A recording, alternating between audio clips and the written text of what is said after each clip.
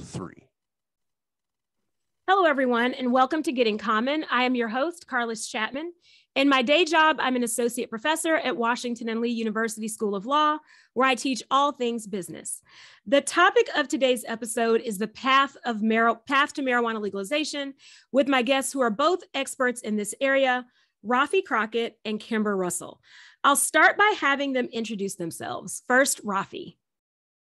Good morning and happy 420. I am Rafi Crockett, and today and every day, I guess, I am batting for team Black women do all the things. So in my day job, I work in risk and regulatory compliance. I've been doing that for over 15 years. I am also an alcohol and cannabis regulator for the District of Columbia, where my personal mission is to eliminate disparities in access, ownership, and participation in the city's alcohol and cannabis industries. I work with the Cannabis Regulators of Color Coalition, a coalition of government officials focused on equity-centered regulation, industry best practices, and cannabis competency and standardization. And most importantly, I get my art on a little bit too. I am writer and executive producer of the forthcoming documentary film, Higher Power, about cannabis legalization, racial justice, and statehood in Washington, D.C. Awesome. Thank you so much for joining us, Rafi. Now, Kimber. Hi, I'm Kimber Russell. I am an attorney in the state of Illinois. I do criminal defense, domestic relations, criminal records relief, clemency petitions, and I also do cannabis law, which is a new and exciting area of law in the state of Illinois. And there's a lot of unknowns, and we're still learning a lot about it. When I'm not practicing law, my partner and I run a YouTube channel called The Sous Chefs, because we're both attorneys and we both love to cook. So check it out on YouTube, Sous Chefs, guys. And I'm really excited to be here today. Thank you. And I'm totally looking forward to, we had a pre-show conversation about cooking school and how I didn't need to go, but I am going to watch Kimber's YouTube channel so that I can pick up some of her culinary school tips. Now let's get into the discussion. So Rafi, let's start with your city, Washington, D.C. And I'll just ask a simple question. Is marijuana legal in Washington, D.C.? So the simple answer to your simple question is yes. But the actual answer is a little bit more complex. It's legal for adults 21 and over to possess up to 2 ounces of cannabis. Adults can also grow up to 6 plants in their own home. And you can give away for free 99, no exchanges, no gifts, for free 99, you can give away up to 1 ounce to another adult. Here in DC, we also have a medical cannabis program that allows registered patients, both in state and out of state, to buy cannabis from licensed dispensaries. So if DC is federal and not a state, and marijuana is still illegal under federal law, how does this all work? I mean, it's really not working. To be honest with you, it's not working at all. Real talk, it's not working. So in 1973, DC was granted limited home rule.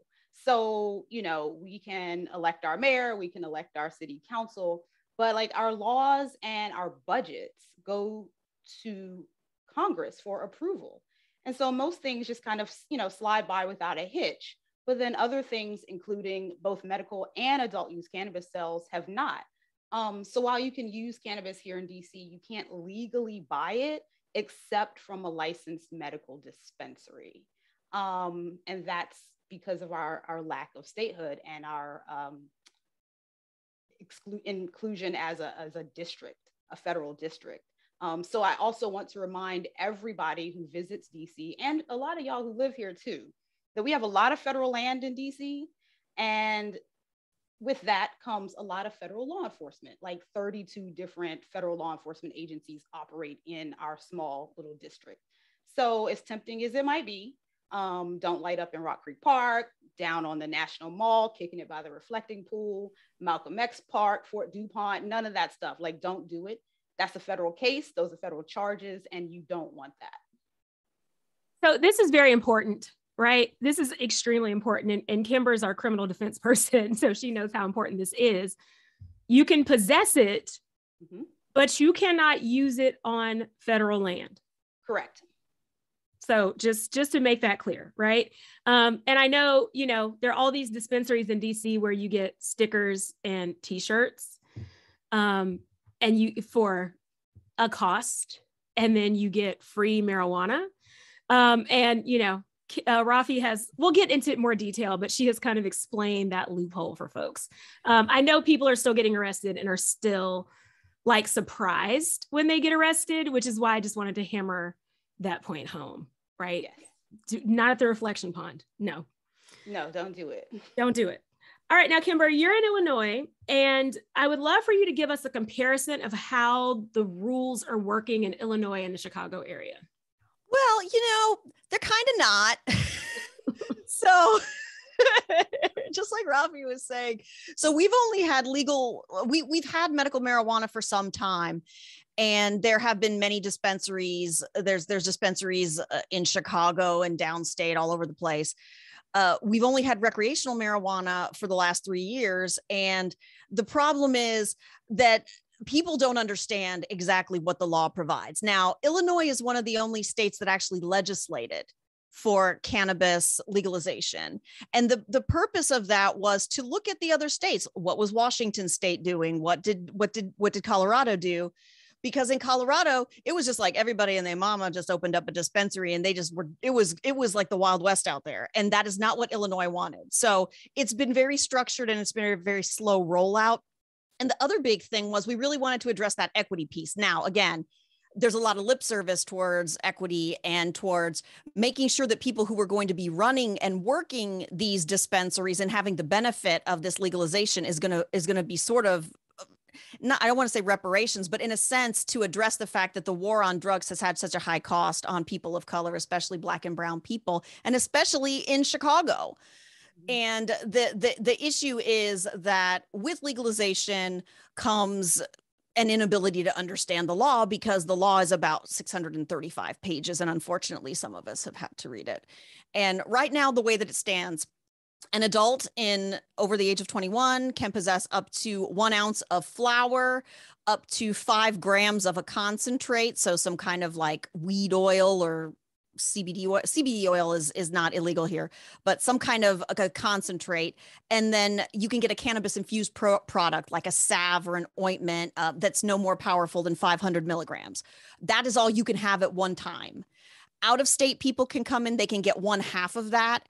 And for free 95, you can give a gift to another over 21-year-old Illinois resident of the same amount of those things. Medical, you cannot grow. You cannot smoke it outside. You cannot smoke it anywhere outside of your home. You can't smoke it at the dispensary or down the block.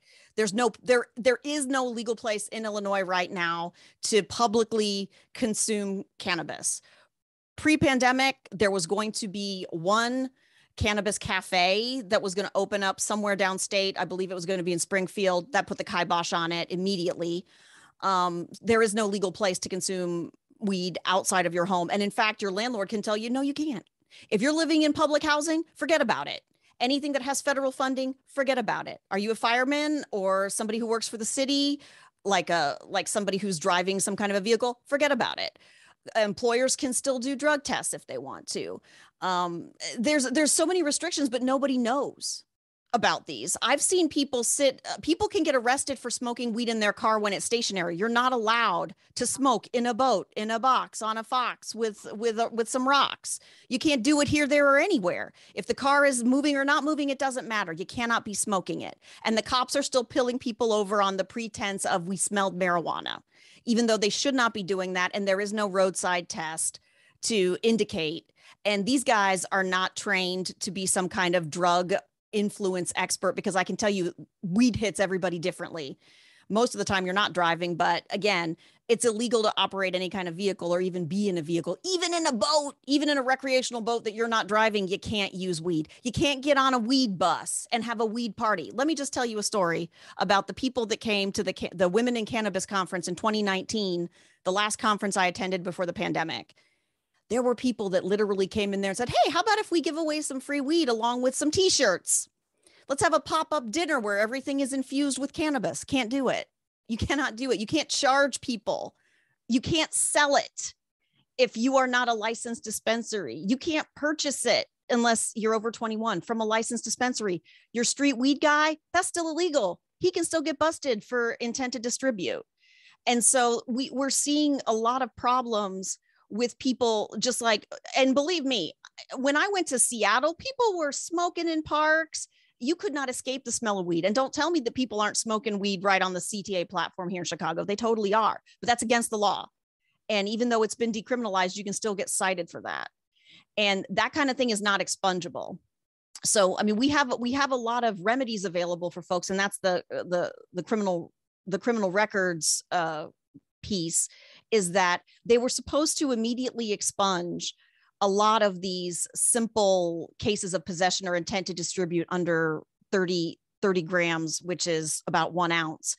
And again, that was like pre-pandemic. They partnered up with some tech companies out in San Francisco who were supposed to go through all the digital copies. And again, in Illinois, in Cook County, we're still paper for criminal. I know it sounds crazy. We're still running Windows 95 up in here. So you literally have to go get paper documents and file paper documents. So it's been, the expungement is on the police side. It's not on the court side. You still have to file these petitions.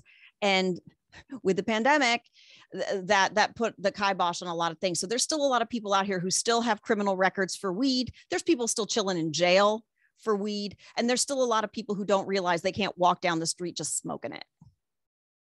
I'm just so shocked.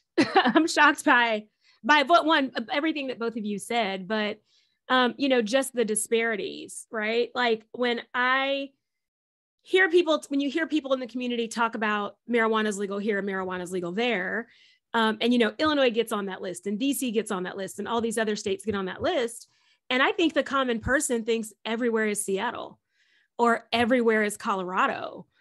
So just these disparities of where you can and cannot is very shocking, especially since people are still getting arrested for it, while others are becoming millionaires for it. That's a big deal. I'm glad you brought that up, Carliss, because like part of the problem is that because of how industrial, Illinois was so slow on the uptake that by the time we finally did legalize it recreationally, the people who had monopolized it were these big companies like Cresco Labs. And there is complete vertical integration. You have to, like, literally everything has to be done in state. We can't, because it's a federal crime. Mm-hmm. It's still federally illegal. So if you do something on federal property, that's still a federal crime, regardless of whether or not it's legal in the state. If you step onto federal property, like Rafi said, that's a crime, and the feds will get you for that, and there is no federal expungement. There is no such thing. State level expungement. Yeah, sure. Federal. No, you got that. That's on your FBI record forever. And with respect to, the way that the medical marijuana licensing worked, it went from being so incredibly difficult to even get a license. You literally had to be dying of cancer or have some chronic disease. It was almost impossible to get it. And the main reason was so that you would have access to the dispensary. You didn't have to pay taxes on it. That's one good thing. Like if you've got the medical card, you don't have to pay tax, and you can grow up to 5 plants. Nobody else can grow. All the weed that we consume in Illinois has to be made in state. That means Cresco Labs has a grow operation that they license. They have the factory, they have the distillation, they're making the edibles and things like that. Everything has to be done here. You have to get a license just to transport it. Everybody who works in your dispensary has to have a special kind of licensing as well. And now we're bringing in this new piece where we want to start the recreational dispensaries, and people are having to go through this really incredibly labyrinthine licensing. It's all been bound up in litigation because the people who want to continue the mass marketing, the big pharma kind of approach to the weed industry, they are completely leaving out the people that this was intended to help, which is Black and brown people who want to own a dispensary in their own neighborhood. But the issue is, in our city, you can't even open a dispensary wherever you want to, because there are specific zones. And then the alderman basically has to approve that you can open it up there. And regardless of whether or not weed is even legal, theoretically in the state, a municipality can decide, yeah, okay, you can get some weed somewhere that is else, but we ain't having a dispensary here. No way, no how. It's not happening. And there's many localities that have decided that they're not going to do that. And they've had very negative reaction to it. So where it was supposed to be opening up the opportunity for people, it's already too late in some cases, because all the funds have gone to the people who already have, they already had the medical dispensaries. Those guys just were like, cool, boop, now we're doing recreational too. But they're owned largely by these huge conglomerates that don't have to worry about that, the equity piece. And now people who are trying to get Black-owned dispensaries open, their licenses are in limbo, because all these folks who there were something like 185 new licenses that were supposed to be released, and a whole bunch, like 47 of them, I think, got through, but the rest are tied up in litigation because all these folks are coming in and saying it's unconstitutional to delineate who can and can't come in and have one of these licenses, and that you would have this point system. So are you Black? You get extra points. Do you live in a location where you've been hit by the drug war worse? Okay, you get extra points. Do you have people working for you that are from those locations? More points. So without that equity piece, it's almost impossible to get your license, even in the lottery, to get accepted. So the last 2 years we've been bound up in litigation, and we haven't really seen new licenses even get released. Whoa. I just, if possible, I just want to go back. You started this conversation talking about record expungement and resentencing. And I really want to actually focus on that, because that's where we need to start. And we need to start there at the state level, and we need to start there at the federal level. Like, just deschedule cannabis, just decriminalize the plant, and focus on expunging records. The problem is, this is America. And so all of our legislation is wrapped up in capitalism. So all of our legislation is focused on licensing that and exporting this and taxing this, when we really need to be focused on the people. So cannabis prohibition was race-based, from the very beginning. Its sole intention was to criminalize Black and Latino citizens. Individuals, families, entire communities were targeted for destruction. So it's only right that we intentionally target them for reparations and restoration. Like you, Kimber, you didn't want to use the word reparations, but I'm using it, like, very intentionally. That's what there is one place where they're doing that. And Evanston, that's in Illinois. Evanston, and that's in Evanston. But yeah, it's also very limited, and it's also rooted in capitalism, because it has to do with your home ownership. Right. So the harm was race-based. And so the solution must also be race-based. All of this talk about disproportionately advantaged neighborhoods and individuals and blah, blah, blah. Like, no, the harm was race-based. The solution has to be race-based. Like, you get a gunshot wound to the chest, the trauma surgeon isn't focused on your arms and legs. His focus is on removing the bullet from your chest. So Black and brown communities are the gunshot wound. And as far as I'm concerned, the end of prohibition should be single-mindedly focused on these individuals, families, and communities. And to hell with all this licensing, taxation, and all that nonsense. I couldn't agree more. Let's get to the root of the issue here. I could not agree more. Yeah, I absolutely agree too. And I think the problem with being in a society that is so focused on capitalism is that we think we can just throw money at things, and we can throw capitalist solutions at things.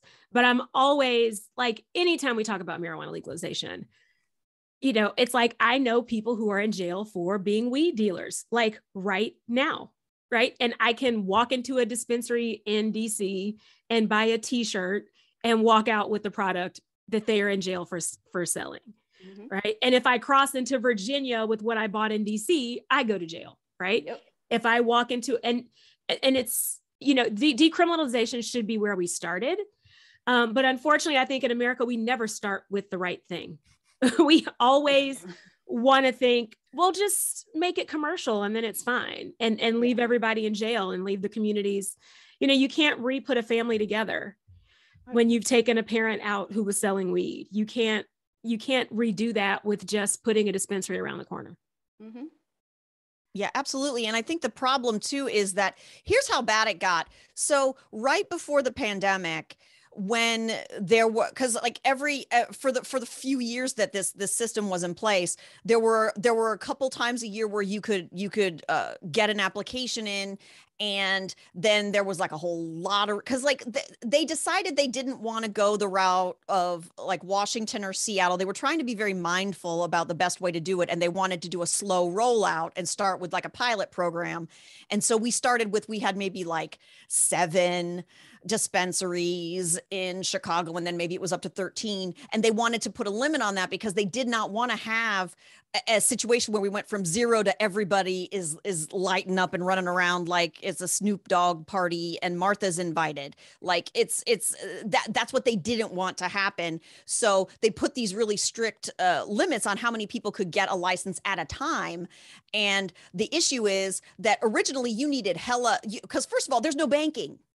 There's no federal banking. You can't put your money in a bank. Everything has to be done in cash. That means you need to do a lot of security. We had a bunch of places that were getting robbed at the beginning of 2020 because you have to keep the money on site. You can't put it in a bank. You can't keep it anywhere. These people just have these huge vaults with just piles and piles of cash because everything has to be in cash. Banking is the number one thing that has to change before we can federalize anything, because we don't have anywhere to put the money. And then the other issue is that the neighborhoods that they're allowing to have access to the dispensaries, it's like they want to put a dispensary in a black and brown neighborhood, but then they don't want to let the black and brown people run the damn thing.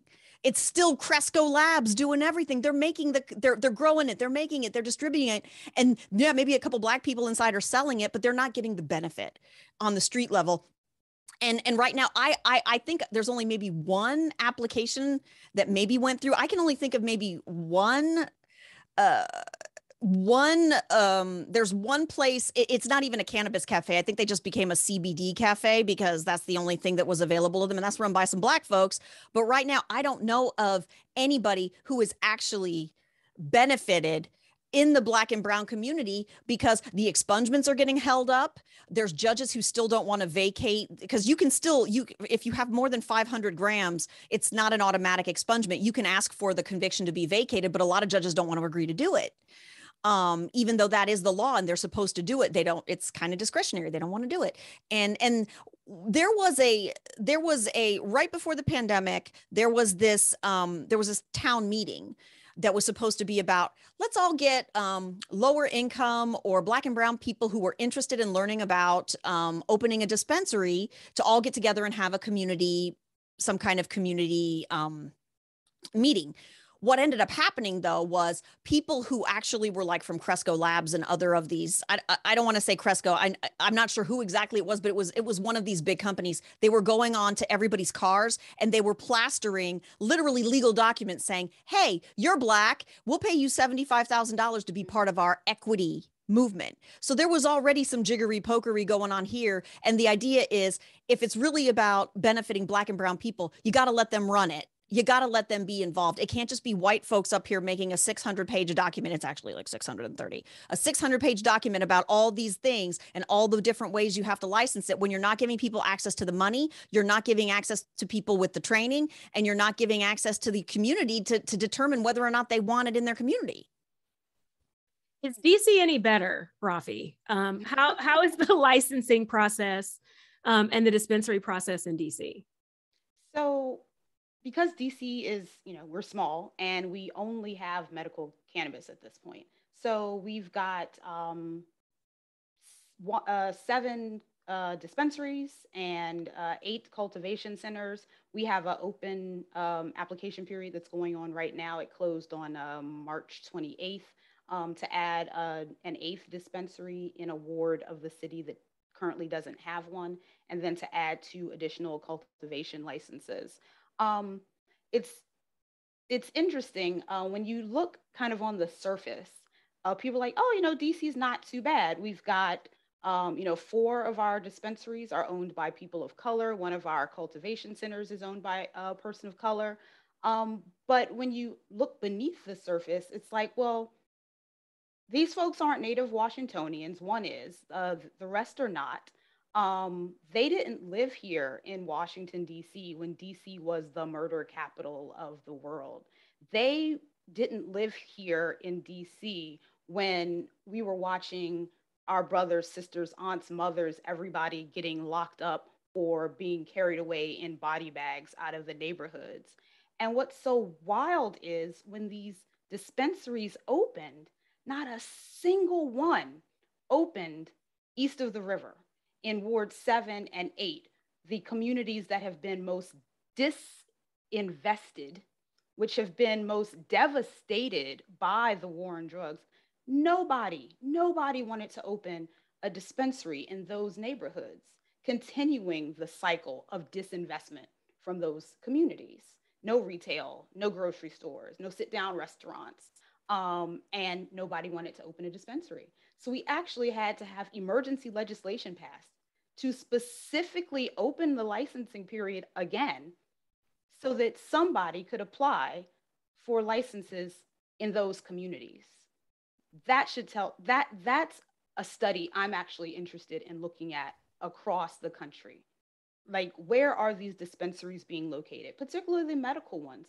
I mean, we have communities that are food deserts. We have communities that have poor health outcomes. We have communities with high rates of pollution.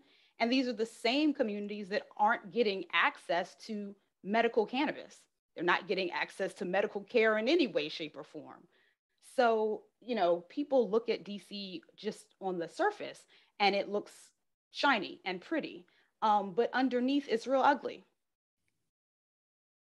And so, in both jurisdictions, you can give things away, right? Like, you can give away a certain amount.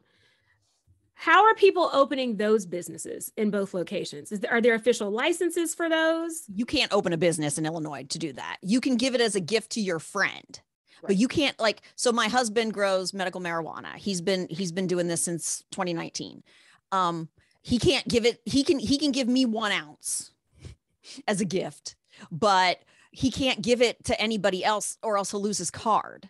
He can't gift it. He can't share it. He can't give it away because the intent of growing is not to, there's no intent to distribute. It's supposed to be so that you have a supply of your medicine. So people who have, and the thing is, I don't know if y'all know, but sometimes you can get a lot of weed out of one plant, and that's more than one dude can smoke. But yet here we are, he can't share it with anybody else who might be needing it. He can't even give it away to other people who have medical conditions where, or they first of all, you got to pay several $100s to get this card. You have to go to a doctor. So if you already don't have a doctor who will prescribe that for you, you've got a problem there. You have to actually have healthcare to get the doctor. You have to get them to give you something like a prescription that you need it. And then you have to pay, it was like $400 for a 3-year license. So he can't share it. Now, I can purchase an ounce of weed at a dispensary and I can purchase another ounce of weed to give to a friend, but they have to be right there. I cannot, you can't, like, cause literally there were people at this cannabis expo and there was a whole bunch of attorneys there. They were like, so what if we had a bus that went to the dispensary and then everybody got off the bus and then they got back on the bus and then we just had a big party on the bus? No, you can't do it. You can't do it. You can't have a pop-up.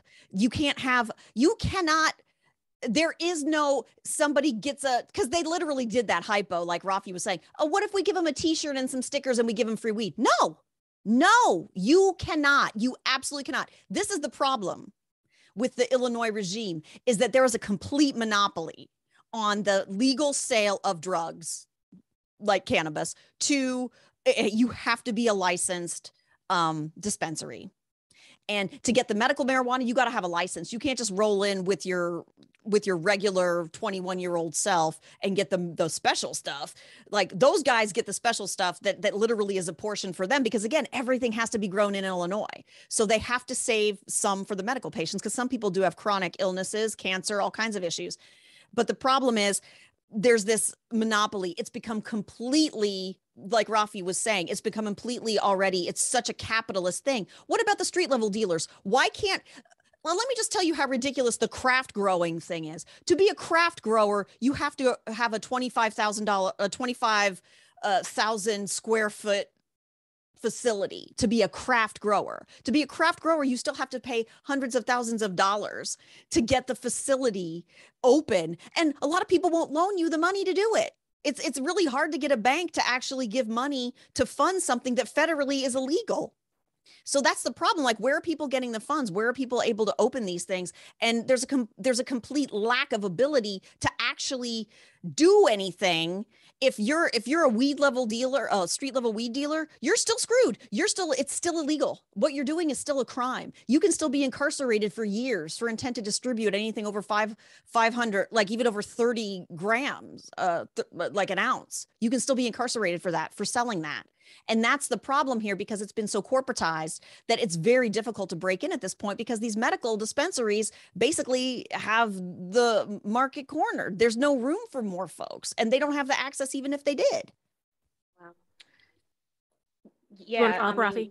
Just to your point, I know you come to DC frequently, and so you see all of the the cannabis shops along H Street, up Connecticut Avenue, up Georgia Avenue. They're unlicensed. They're not registered with the city, and so technically, what they're doing falls outside of the law. They say that they are Initiative 71 compliant, but what Initiative 71 was, the spirit of that initiative was a voter initiative that passed in 2014. 70% of voters, myself included, voted to approve this. The spirit was really one of home grow and one of community. And so we do have home grow, not on the medical side, but for our own personal adult use.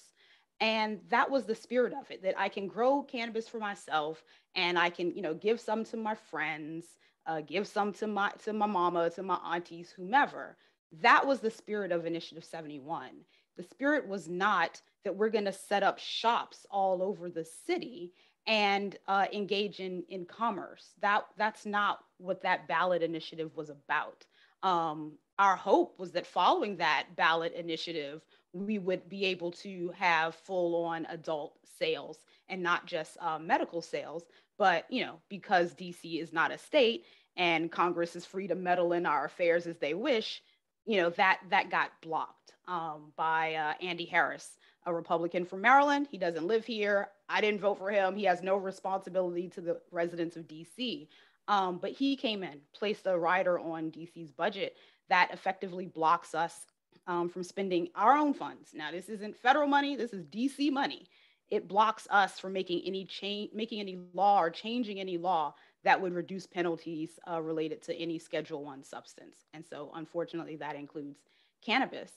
So that's how the mess that we currently have was created. It was created by congressional meddling.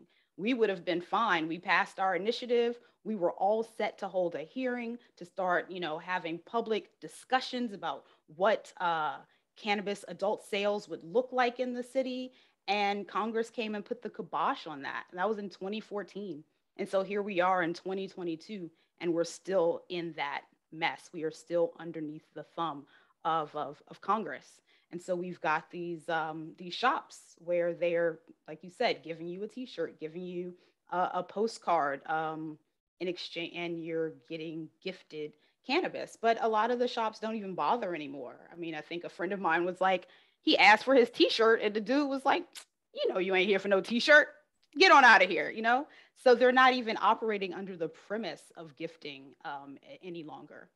And there's how are been they no able enforcement. to stay open? Like, that's what I'm gonna ask. How are they able to stay open? And like, who's running these businesses? Like, are these people from the community? Are these people from outside? No, they are opportunists who saw a loophole and decided to come exploit it. They are not people want to claim that they're Black owned. Only a few of them are Black owned. They are not owned by Washingtonians. The majority of them are owned by people from out of state. They're not the legacy market as people want us to believe. They're like, oh, these are legacy folks and you can't shut them down because that's racist and that's continuing to perpetuate the war on drugs. These are not legacy dealers. These are some, pardon me, they're white folks who've come into Washington, D.C. and seen this opportunity and they've decided to exploit it. The majority of them are not Black and the majority of them are not Washingtonian. And that's just the reality of it.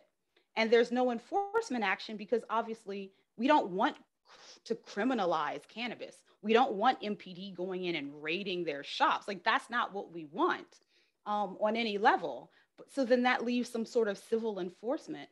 And of course, everybody has finger pointing. Well, it's Department of Health. Well, it's Consumer and Regulatory Affairs. Well, it's ABRA, and nobody wants to be the one responsible for shutting down the Initiative 71 shops. And so our legislators have tried on numerous occasions, including just last week, to implement some sort of enforcement action, civil enforcement, not criminal, civil enforcement, whereby they would face like a $30,000 fine, and the landlord who's leasing the premises to them would also face up to a $30,000 fine. And even that was balked at by legislators because nobody really, it's an election year and nobody wants to have their hands in shutting down cannabis.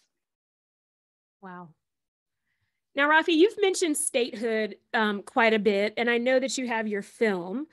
So I'd love for you to talk about how DC statehood comes into play and what the premise of your film, Higher Power, is. Sure. So Higher Power uses cannabis legalization to really explore and to educate viewers about DC's lack of self-determination. I think I mentioned earlier, we were granted limited home rule in 1973. We can have our own mayor, we can have our own city council.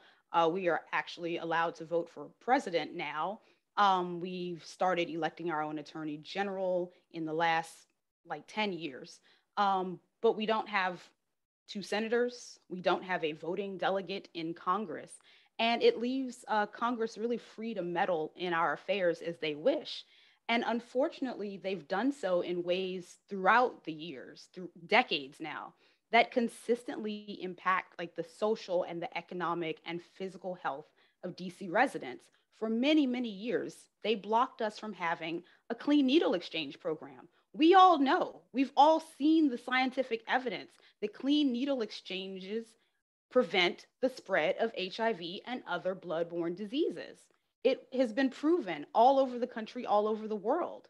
Congress prevented DC from implementing a needle exchange program, and DC's HIV rates skyrocketed. It was intentional genocide against the Black people in this city. There's no other explanation for it.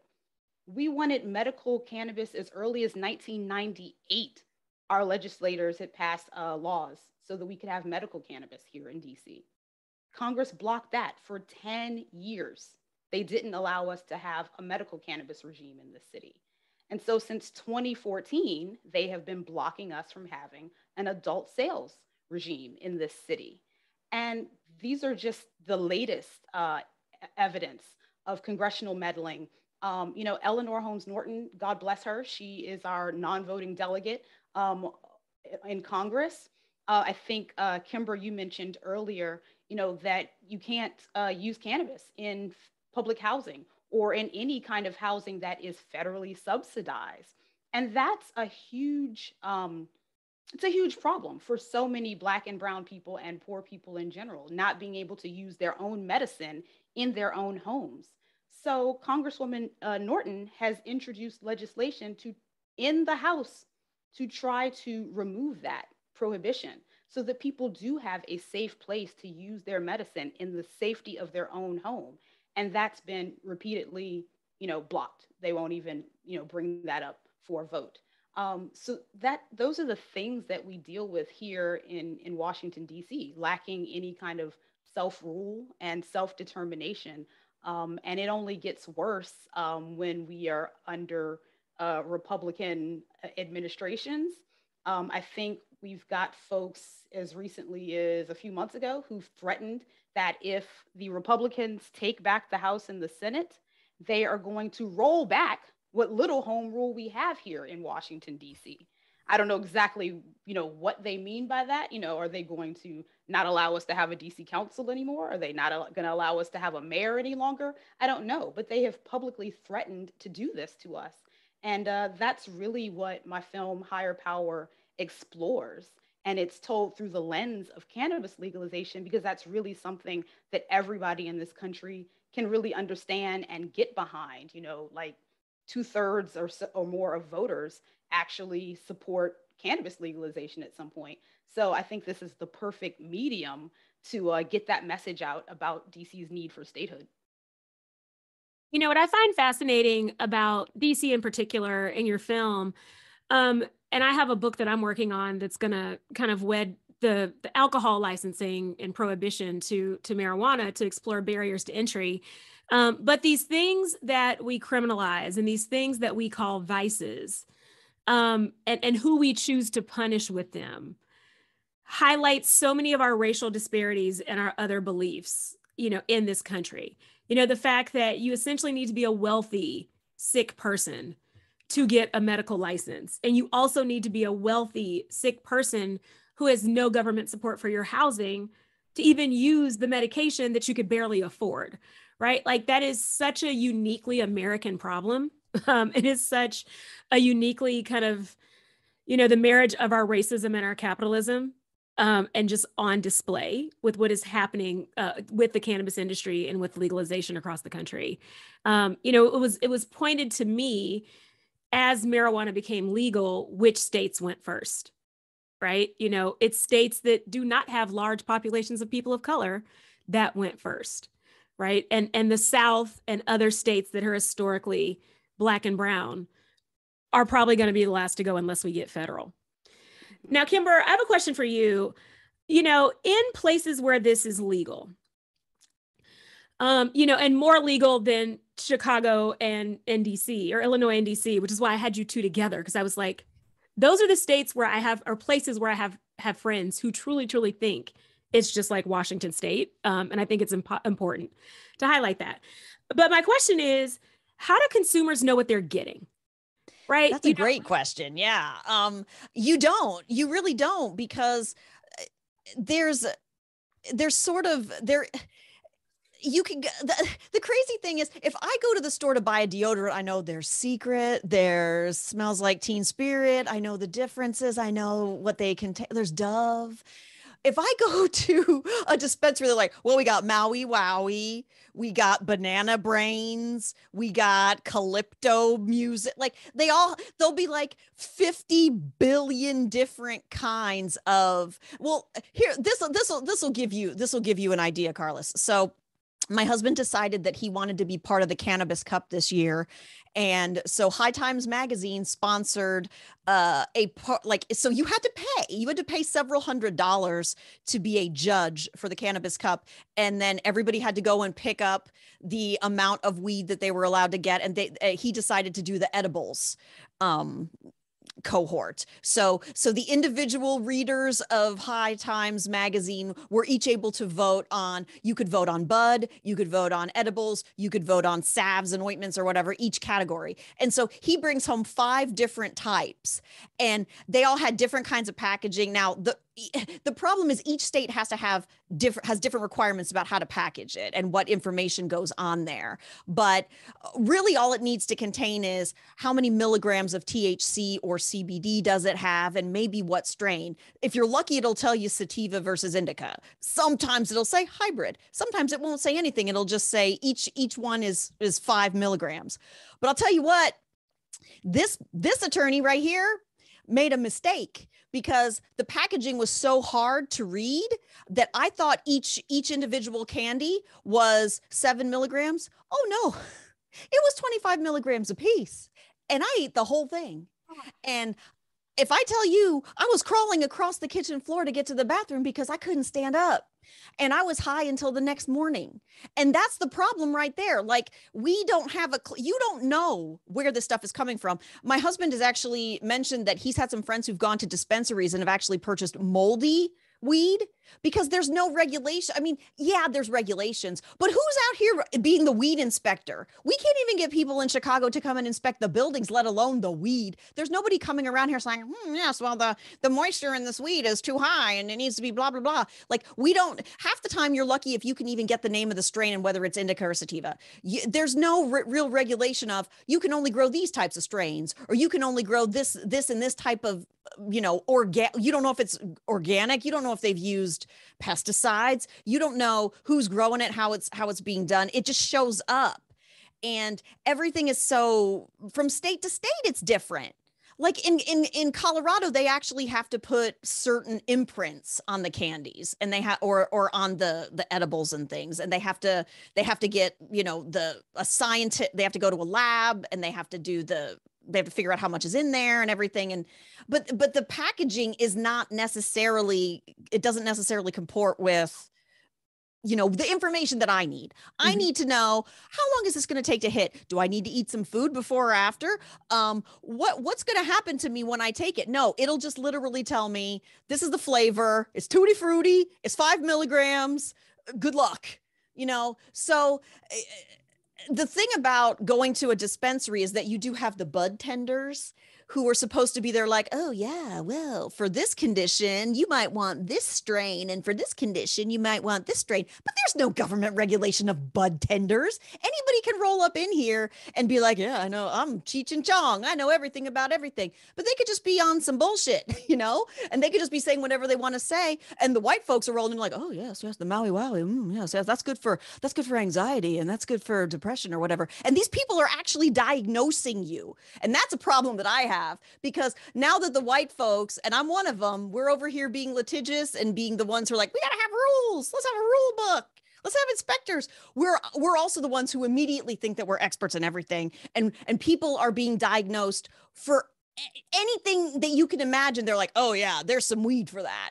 And to some extent, well, yeah, I might agree. But in another way, there's absolutely no regulation of how people are getting it, what they're getting. I don't know what the doctors are prescribing. If the doctors say, yeah, get some medical marijuana, they're not necessarily telling you what strain you should be using or what strength you should be getting. Should you use a tincture? Should you use a lotion? Should you use an ointment? Should you use a this? Should you use a that? Like, we are still in the Wild West, you guys. It is the amount of times that I have seen somebody have a very bad time coming out of a dispensary.